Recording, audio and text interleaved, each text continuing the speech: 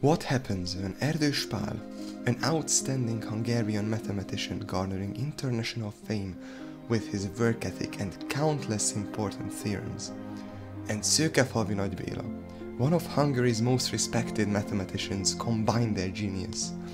What happens when these two mathematical titans unite?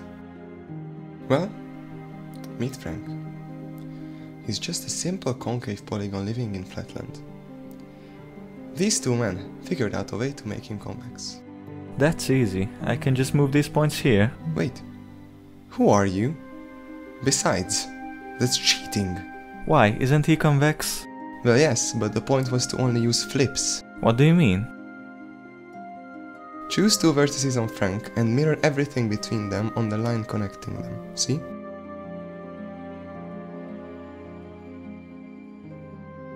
Like this?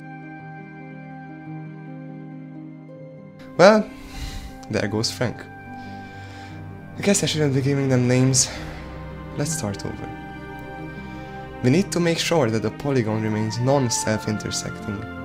Therefore, we can only reflect on a side of the polygon's convex hull. The convex hull? The convex hull is the smallest convex polygon containing our polygon. Think of it like wrapping a rubber band around it. So, is this legal? Yes, it is. But it's still concave. Do I have to do it multiple times? Exactly. Let me try.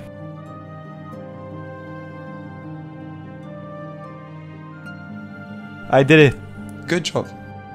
But how do I know this always works? Well, first we need to discuss what happens at each flip. The perimeter is constant. Do you agree? Yes, this side moves here and that side moves there, but we didn't change the length of any of them, so the perimeter stays the same. Now, choose any point inside the polygon and the vertex. Let's look at how the distance changes when we flip this vertex. We can divide the distance to the new point into two parts and rotate the top one like this. The triangle inequality tells us that the new distance is always greater than or equal to the previous distance. So, after flip, the flipped vertices get farther from the polygon's points. That seems intuitive. However, we also know that the flipped vertices cannot be farther than half of the polygon's perimeter, which is constant. This means that these distances approach a certain value. This is what we call a limit. If we knew this limit distance from 3 internal points, we could just draw 3 circles with those distances and we would know that their intersection is what the vertex approaches.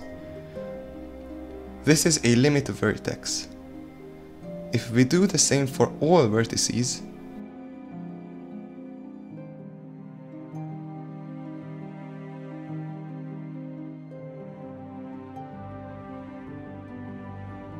we get the limit polygon.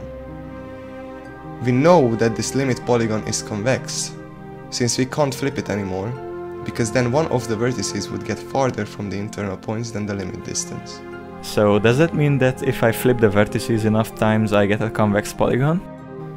Not exactly. What we do know now is that if you were able to flip it infinitely many times, you would definitely be able to get a convex shape.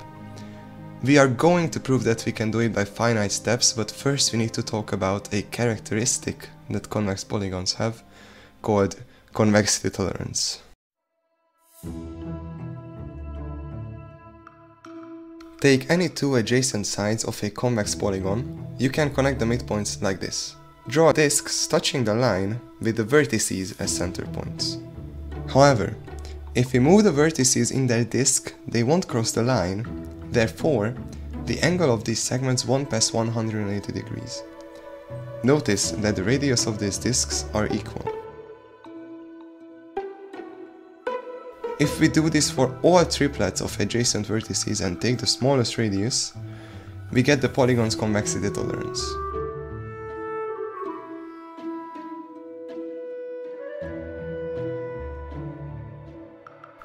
We can draw discs with this radius around all vertices. Moving any of the vertices inside their discs keeps the polygon convex. Let's look at a single vertex. We know that it approaches its final position. If we draw the convexity tolerance disk around the final position, we can be sure that the vertex enters it after a certain number of steps, since it must get closer and closer to its final position. If it never enters the disk, then this point couldn't possibly be its final position. We never specified on which vertex we do this on, so this must be true for all vertices. Why does this help us? It can still take an infinite number of steps to reach the final polygon, no? Correct, but we don't need to reach the final polygon. We only need to make the polygon convex, and we know that it's convex if all of the vertices enter their respective disks. I see now. That's a nice proof, but what's the point? Why do I even want to flip sides when I can drag points around if I want to make a polygon convex? And why do I even want to make a polygon convex in the first place? Very valid questions. First of all, you must admit that mathematical puzzles are fun. Yes, it was fun, but why did I just spend this much time on something that isn't useful? Well, it looks cool. Most importantly, a lot of discoveries in math seem useless at first, but later on they prove to be helpful in some unexpected areas. Now enjoy a relaxing clip of polygons unfolding.